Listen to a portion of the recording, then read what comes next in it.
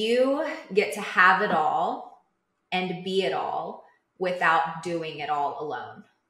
That you get to live the life of your dreams, that you get to create the life of your dreams, the relationships of your dreams, but you don't have to bear the weight of doing it all alone. I think it's important, especially on the journey of healing the hustle and really coming back to your truth, that you learn to ask for support and guidance and mentorship along the way so that you have that support system to hold you in your creations.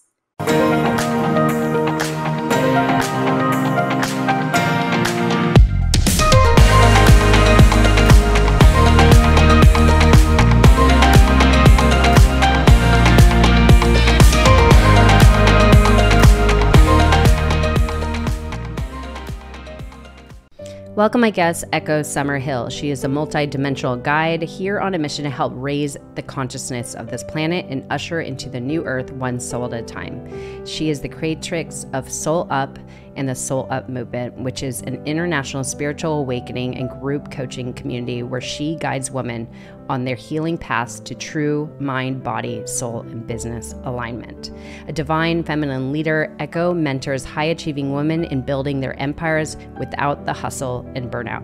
She focuses on helping her clients create a legacy that they are proud of from a soul-aligned place for massive expansion. Echo is a master at guiding women through unblocking limiting beliefs and helping them achieve their superpowers and magic so they can elevate their lives, businesses to new heights of expansion.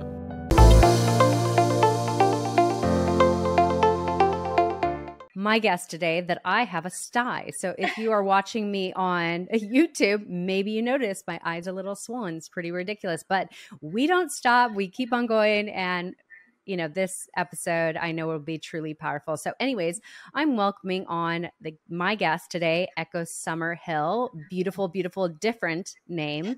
Yes. Welcome to the show. Thank you. I'm so excited and honored to have this conversation with you. Absolutely. So let's just kick it off. I want to hear your story. So what has led you or been the catalyst for you helping women today as you talk about healing the hustle and becoming in soul alignment? What has been the catalyst that brought you to want to share that with other women? Yeah. So, I grew up in a very abusive, traumatic upbringing. I endured a lot of abuse as a child and even through my 20s. But from my younger years and during, traumatic experiences and abuse, I learned to be very independent very fast. And I learned how to get things done on my own. And that programming, followed me through my life. And so when I became of age to start working at 14, I started working full time and going to school. And then I wanted to get out of my house situation. So I graduated high school at 16 and then just went into work, because it's all I knew was to work and to really, in hindsight, seeking that approval from the world, seeking that validation from the world that I never really got growing up, And so I programmed myself really early on to be super independent, super hard worker, super hustle mentality, just go, do, whatever it took to make the money and to buy the shiny things and to feel the love from the world, right? All the external validation. And when I was 33, I made my first million. And I looked around and I was the unhappiest and unhealthiest I'd ever been in my life. And I was like, if this is what success is, then I don't want it. And that's when my spiritual awakening happened. And that was almost over 5 years ago at this point. And that is when I had to really look at myself, and I was drinking too much. I was diagnosed with neurological Lyme disease. I was overweight. I was unhappy. I was anxious. I was depressed, all this stuff. And it was because I was just, burning the candle at both ends. I didn't know how to take care of myself in a proper way. I didn't know how to love myself. I was just always seeking the next shiny thing. And so 5 years ago, when I had my spiritual awakening, I was pretty much forced at that point, because I had been ignoring the signs like a lot of us do, right? To slow down, to look at the inside of what's going on. And I was forced at that point through my awakening to look at everything, to look at what really mattered to me and what was of value to me. And it really just rocked my world. And I just let everything kind of crumble. And had to start really diving into the inner work. And so everything changed for me 5 years ago. Wow. I mean, I'm sure a lot of women or men listening to this could relate to being in that season one time of their life, whether it be you're working for somebody else or you're working for yourself. There is a season of hustle, but some people live that season year in, year out. Right. And so we all have experienced burnout one time or the other. I know that women entrepreneurs, especially because we operate in our masculine when we're in the hustle, when we're doing the things, and it's very easy to get really burnt out in that season. But do you believe there is a season for hustle? Because when you're building things, so actually, if you could touch on, before I get into that question, if you could touch on what were you going after? What were you doing at this time that was really where you were burning the candle at both ends? Yeah. So I had my son when I was, the month before I turned 30. And my husband, when I was 6 months postpartum, and my husband had actually become injured on the job. He's a career firefighter and now a men's empowerment coach. But he was a career firefighter, broke both his legs on the job. And he was unlawfully terminated from that department through that. And at 6 months postpartum, I had put my coaching business to the side. I had put my social media agency to the side, and I was just in mommy mode. But when all of that happened and his finances went away, I was scared. I was like, oh my gosh, oh my gosh, oh my gosh. And so I was desperately seeking something. And at that time, I had a friend that saw that I was in this despair. She saw the mental anguish and emotional anguish that I was in. And she introduced me to a product through a network marketing company. And I was immediately like, okay, I love these products because they help me feel calm and they just bring some joy to my life, but I'm not doing the business. And I was like, I'm not doing the business. Well, you know how that goes. So I started to share, and I actually started to do the business because I knew I could do it my way, which was, no salesy, pushy BS, all of that. But I immediately went into hustle. I immediately was like, I've got to provide for my family and I've got to do whatever it takes. So I was hustling and grinding, and it paid off. At 33, we hit the top rank in the company and made all the money, did all the things, but I was, again, unhappy, unhealthy. And so I had sacrificed so much in that time. I look back and I don't have any regrets, but in hindsight, I would have done things so differently. The first few years of my son's life, there's so many times that I just put work in front of that and work in front of family and just to grind it out. And it never seemed like it was enough. Right. And for me, I'm writing a book called Heal the Hustle, and it should be published this year, but it's my definition of hustle is the push, force, pull, drag energy to achieve an outcome, not aligned work. It doesn't just mean hard work to me. It means very imbalanced pushing and pulling energy to force something to happen. And that's where I was at. So that's great that you explained that, because there are seasons of hustle, especially when you're building a business as the network marketing, and you have to get clients per se, or attract clients, if you want to call it that. So there are seasons for that. So if you were to explain, like when somebody's in the seasons of needing to put in all the work, what would be a better approach that you would recommend? Yeah. So when I started to heal the hustle 5 years ago, for me, it was about really getting clear on my values and prioritizing those. Because a lot of times, people will say, oh yeah, family first, right? And then if you look at their action associated with that, it's usually not the case. And so for me, I got very clear on my values. And for me, my priorities are my soul-led journey, my connection with soul and source and myself and personal development, self-love, all of that. Then my family, then my mission and everything else, right? And so I started to line up my life in that way to where I was prioritizing my spiritual and self-care and self-love journey, prioritizing my family in a bigger and more expansive way, and then coordinating my days with my divine masculine structure, not wounded masculine, because I think hustle is wounded masculine. Hustle is, for me, that energy is always attached to lack. It's like, I need more. I have to prove myself. I have to, what's next? What's next? And so when the divine masculine structure became incorporated of just like knowing the foundation and the structure of my businesses, and then the divine feminine would flow in between that, right? And so for me, it was really about getting clear on my values and prioritizing that, and then lining my life up and my business up to match it. Beautiful. And I think values is such an important question to ask ourselves. I think that's the number one question we should ask ourselves. What do we value? Right. What really makes us feel joy and fulfillment and whatnot? And so when you Yes. get that answer, whatever that may be, let's say, for example, you mentioned family, or let's say self-care, like that's a Right. strong value for you. How do you help people balance that with the hustle? And when I say Right. with the hustle, meaning the succeeding in your pursuit. Right. So the women that I work with in particular, my clients, the women I work with are very spiritually guided, but also very mission driven. And how I like to see it is that the woman that you are embodying, the version of you that you are embodying benefits your mission, benefits your business. And if you're out of alignment in these other areas, if your family life is a mess, if you have no spiritual connection or guidance or connection to self, right, and you're not taking care of yourself, then your business is going to be a mess, right? There's going to be things and pieces of you. And so it's really prioritizing those things, following through, but also being the woman that's leading the mission and embodying that.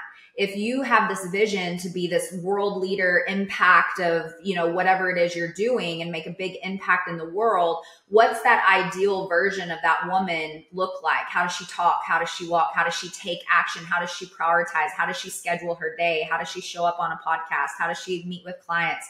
And really allowing yourself to embody the woman that's leading that business and that mission. And for me, honestly, I don't ever use the word hustle and as far as like what I do. I think it's taking the aligned action to achieve whatever it is you want to achieve, right?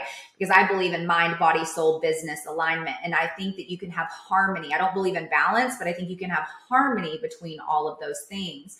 And so really leaning into who are you showing up as? And in those seasons where say that you've got precision focus, you're writing a book, you want to grow your company 10 times or whatever it is, you can dedicate a huge amount of time to that. But it's not at the expense of other things. Because I always say when you get on your deathbed, I like to think about death a lot. It sounds kind of morbid, but I feel like I think about death in a way that like makes me live more, right? But if you're on your deathbed, if you think, okay, if I'm dying tomorrow, will I be proud of how I led my life? Will I be proud of the woman I was in business? Well, you're never going to go, man, I wish I would have worked 5 more hours that week. I wish I would have made $100,000 more. None of that is going to be on your mind. You're going to say, I wish I would have embodied and been myself and really followed my joy and followed, that spark of life. I wish I would have spent more time with my family. I wish I would have taken better care of myself. And so you've got to look at those things and go, okay, am I going to be proud of what I'm building? Because I want to help women build sustainable success with a calm central nervous system. And when you're in that hustle, that lack, that force energy, your central nervous system's jacked up and you're not really building things that are sustainable. So when you stay in alignment, then you can build that sustainable success that you can be proud of. So true. And so key, that whole word sustainable, because as we know, when you're going and doing all the things, that is not sustainable unless you're like, men do it better than women. Because I think right. The true essence of a woman is that feminine aspect, and that feminine aspect, that feminine essence of who we are isn't in the doing, it's in the being. So that's very easy for women to get burnt out. I know myself, that is completely the person I am. Sometimes when I'm doing all the things, I have to be mindful of taking care of myself, doing the things that fill up my cup. Otherwise, it's not sustainable. And so if you could kind of tell us, like, when you made the shift yourself, what did that look like? What did you start to walk us through maybe a normal day where you, and at this point, were you already a 7-figure earner? I believe you said you were. So yes. What did a day look like that when you made that shift? Right. Yeah. So I completely changed so much of how I lived my life and how I structured my days, but also like my businesses too. Like I really sat my network marketing business to the side and just let it kind of do its thing for a while, because I knew that I couldn't keep going at that pace. And there was so much lack energy attached to that business for me that I had to like really step back and kind of let it do what it was going to do, whether it deconstructed a little bit or whatever, and trust that like that was it. And then stepped back into, you know, coaching and leading women in other ways so that I could really feel aligned to myself. So my business structures changed, but how I led my days. So something that has always been really important to me, especially over the last 5 years, is how I start my mornings.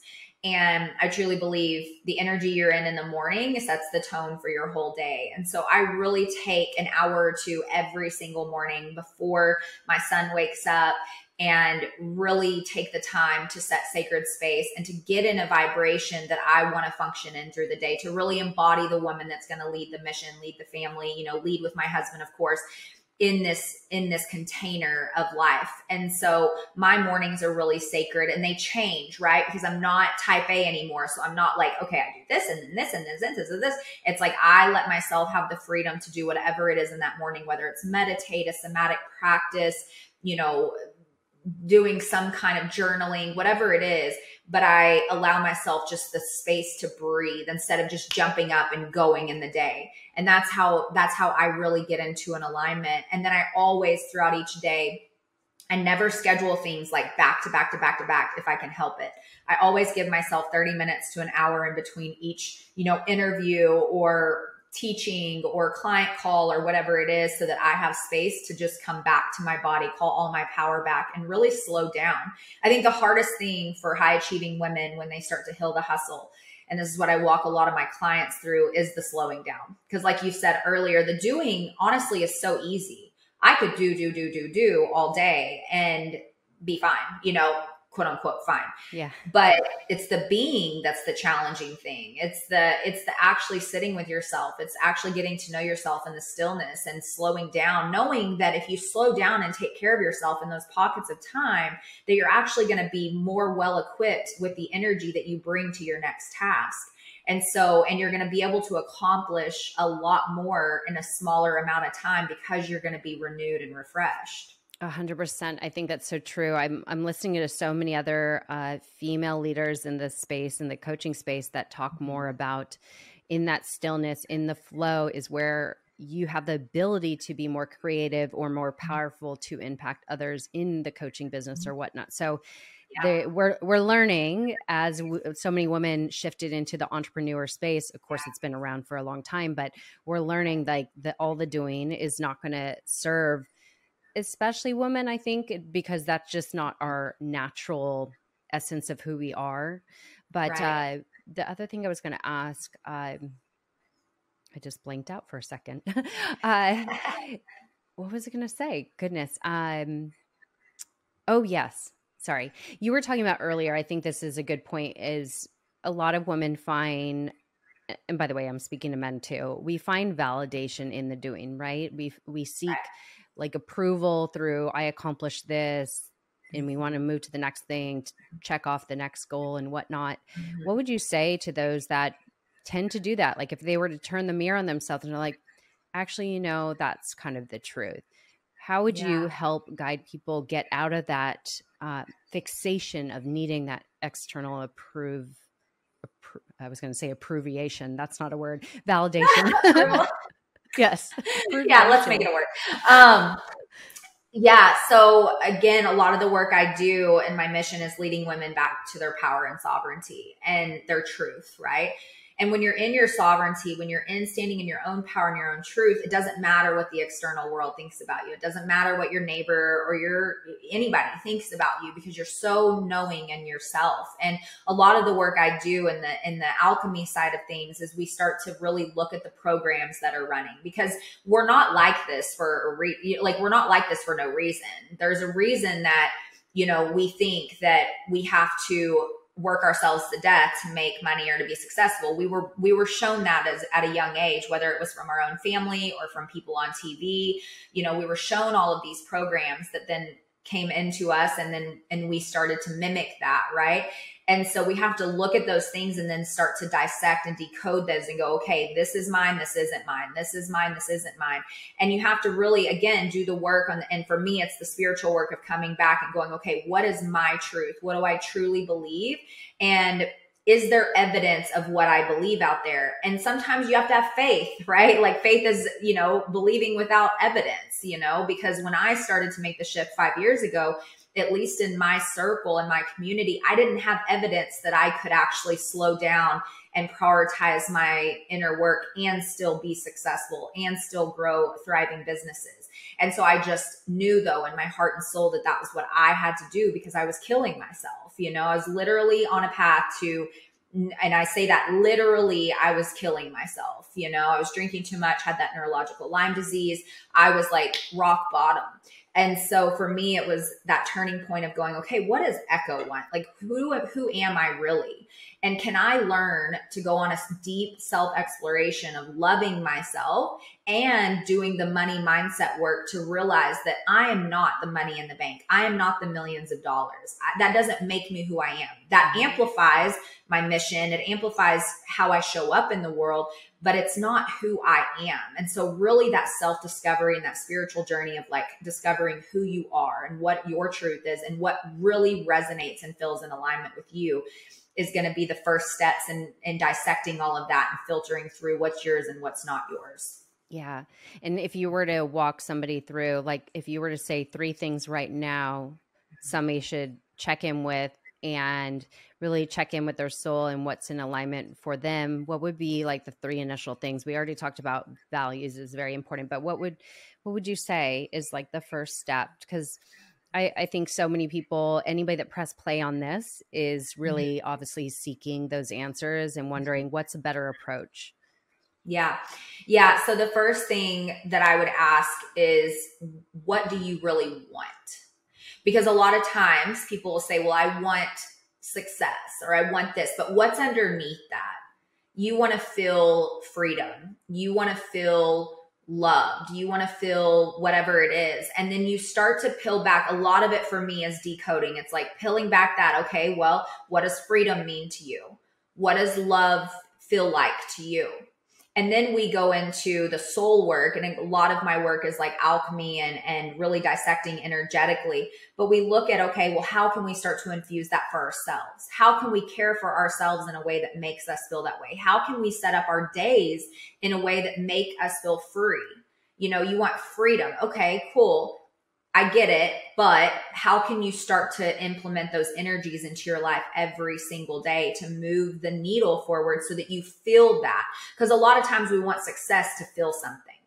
And so you've got to start dissecting what it is success means to you and what that means at layer after layer after layer until you get to that root cause. And then you can start to take action to give yourself that. Because everything we're seeking from the external world is just what we're missing for ourselves. And so that's like the biggest premise for that. And then it is like setting up your days for success, going, okay, well, if I desire freedom, then I don't need to be booking out my day from 9 a.m. to 5 p.m. with no stops. That's not freedom, right? We're not saying freedom after 5 p.m. You want a sense of feeling like, yes, you're accomplishing things and you're creating these things, but you also have freedom to do what you want or to take care of yourself or whatever it is. So really just decoding all of that is going to set you up for that next space. And honestly, the self-discovery is everything, because I truly feel that most people, men and women, don't know who they are. And they're just running off of what they've been told to be their whole life.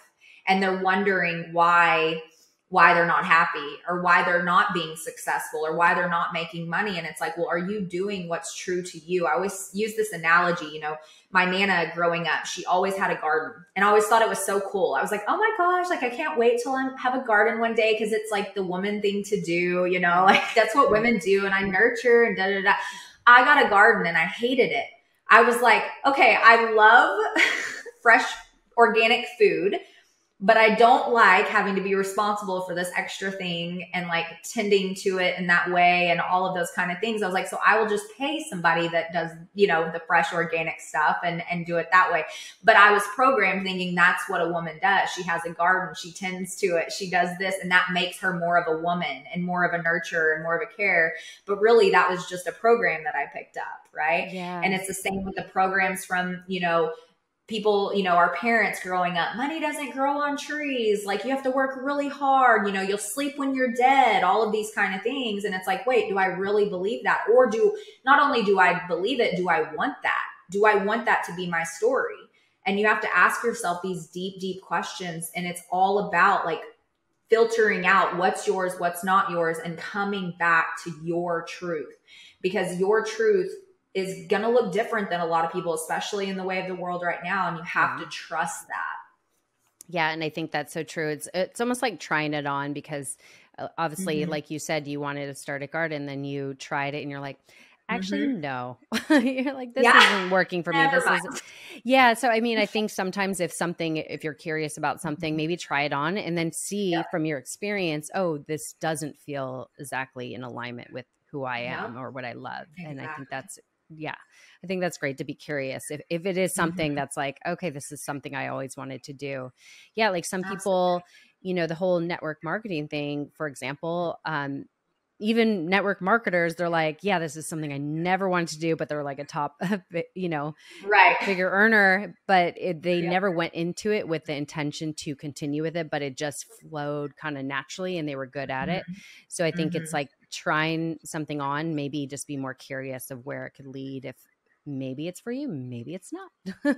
Absolutely. And don't get stuck in just doing it just because you think, and I totally agree with that. Try it on, see if it works for you. It's like in the coaching industry, right? It's like your coach or your mentor can tell you how they do it, but you've got to see if that feels good to you or in alignment. And if it doesn't, don't keep doing it just because you see it reaping success for other people. Like you can't it's that forcing energy. Well, I've got to do this because she does this and she's a 7-figure earner. It's like, no, you don't. If it feels like crap to you, and maybe you want to do it, but you don't, you hire somebody else to do it for you. Like there's ways to, get things done without you actually being the one to do them too. Yeah. And I think also it's really being authentic and true to what, again, are you in alignment with? Like I always say there's things I use every day, meaning skincare or health supplements or whatnot, but only the things that I love and use every day will I actually share with others and become affiliate of or whatever it may be, because I'm like, it's easy for me because it's something I love. So it's like, oh, I love this, here, buy it. If you want, it's like, it's very easy when it's in alignment with you and then it just flows naturally. So exactly. Yeah. In all the things you teach today and everything you're talking about, do you find you still struggle in any of these things that you're talking about? Because I feel like we always teach the things that we once struggled in when we find the solution. But yet I do believe that, again, we're human, so we're not going to be perfect always. So is there something you still struggle in? That's a good question.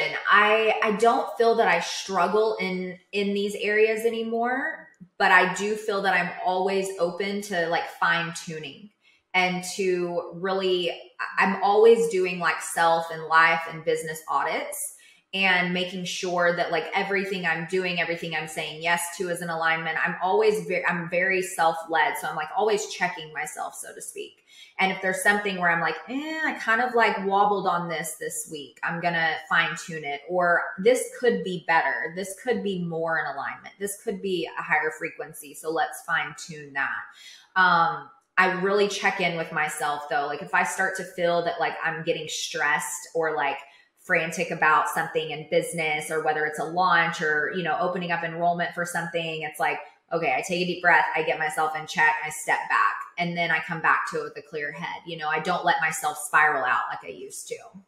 Beautiful. Yeah. I think that's so great. And I'm like losing my train of thought so often. I had a really powerful interview before this, and it was like one of those emotional interviews. And so I think that like just took all out of me. But anyways, I was going to say, what I always like to say is, as you were saying, you always check in with yourself. And I always say, like, be very conscious with my yeses and conscious with my nos, because of Yes. course, what you say yes to, you'll say no to something else. And so I think that's when you become so self-aware. Self-awareness is key.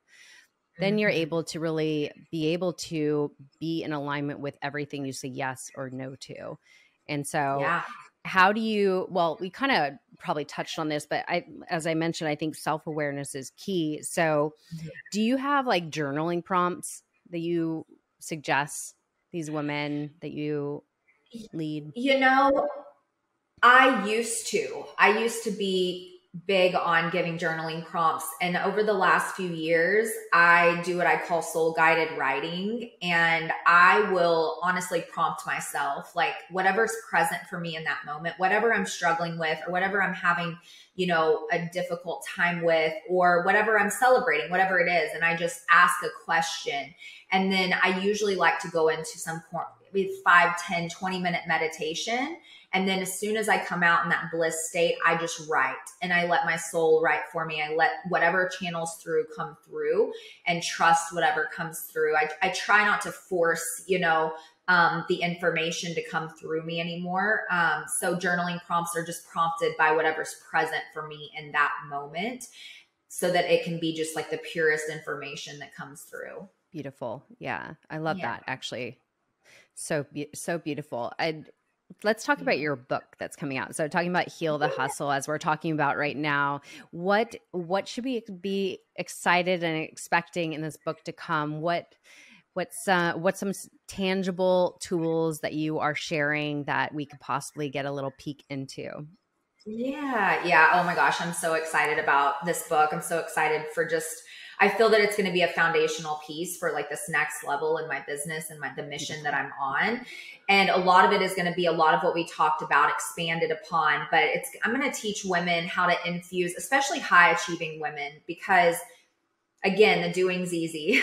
It's so easy for us. It's so easy and so second nature. And a lot of times I hear, I don't have time to slow down. I don't have time to meditate. I don't have time for this or for that, or self-care, or get a massage or whatever. And I always say, if you don't have time for your spiritual journey or your self-care journey, then there's things on your plate that have to go, And so the slowing down, I have a process that I teach and I've taught for a few years, and it's mindful transition meditations, and MTM for short. And what it is it's a way to infuse stillness and coming back to yourself in your day. So how I explain it is, a lot of times we'll get up in the morning, we go to one task, to the next task, to the next task, to the next task. And we're dragging that energy through our entire day. And then we get to the end of our day and we wonder why we're exhausted, why we don't have a sex drive, whatever it is, like we're like, out of it. And so with MTMs, it's a process that I teach where for 60 seconds in between each task, you close your eyes and you take deep breaths.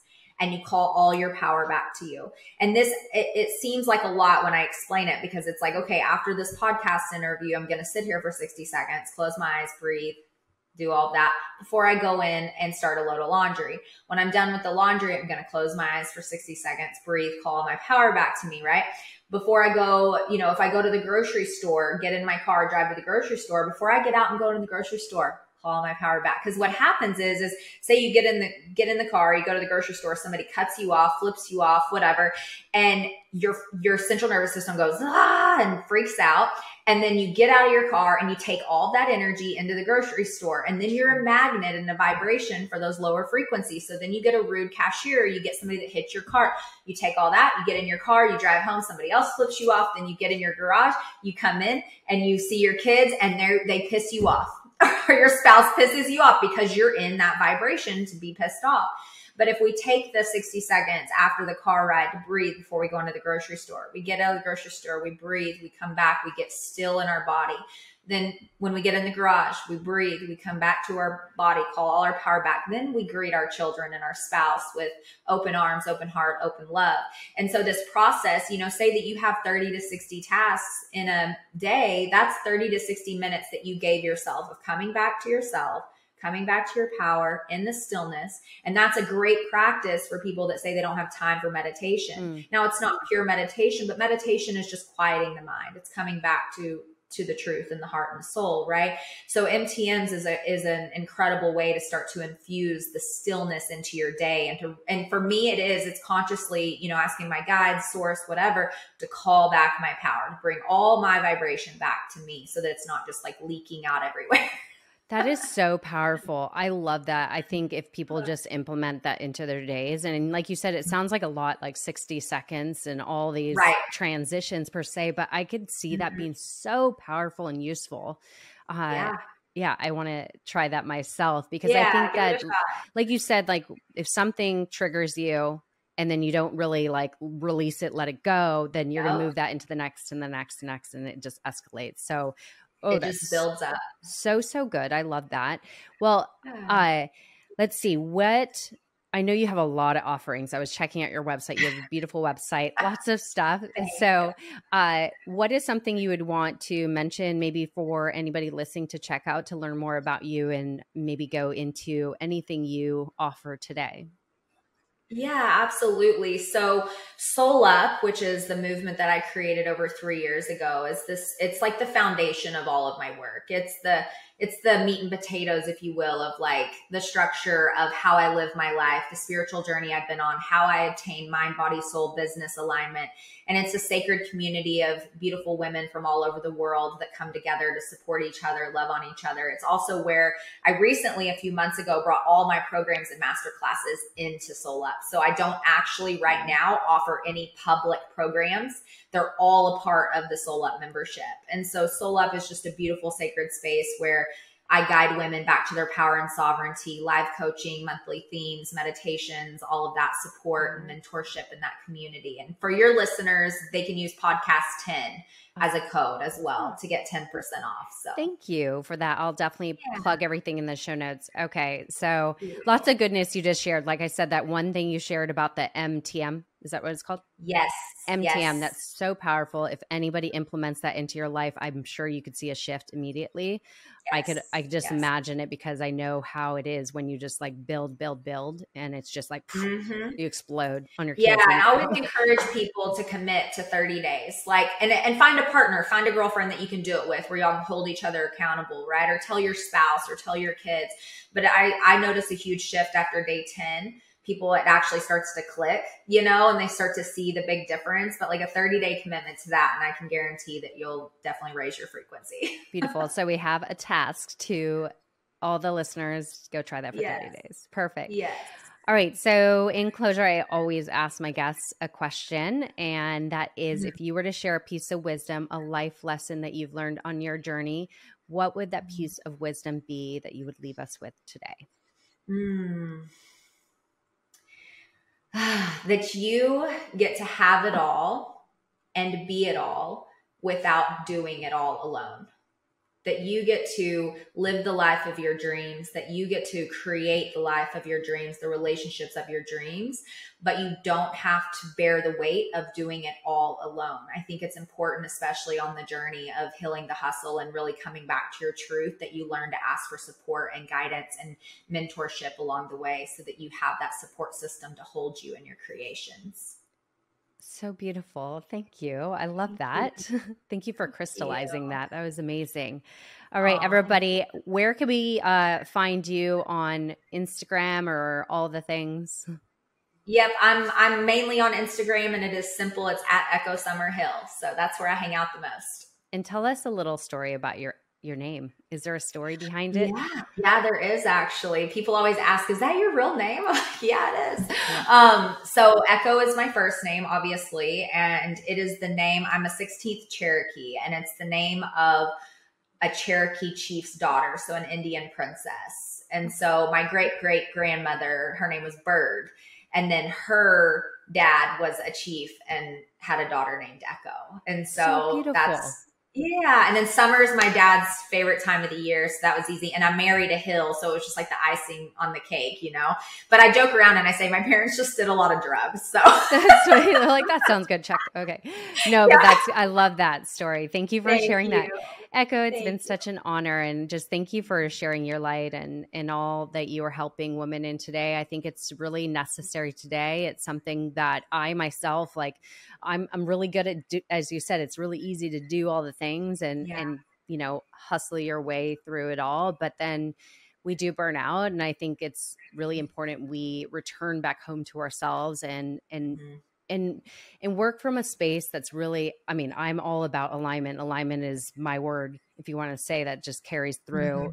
every Mhm. year. But when we get back to feeling at home with who we are and what we're doing and making an impact through that, Yeah. Yes. because when we're doing all the things, it's so easy to get detached from, per se, the vision of it all and the Yes. meaning Yes.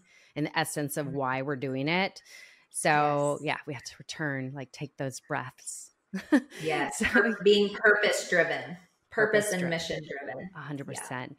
It's been Yeah. such an honor. I so appreciate you. Thank You are stunning, by you. the way. If you're watching this on YouTube, she's stunning. And I love that purple on you. Oh, So, thank you. it's so Thank you. beautiful. I love it. Thank you so much. It was an honor speaking to you. Thank you so much for having me. Thank you.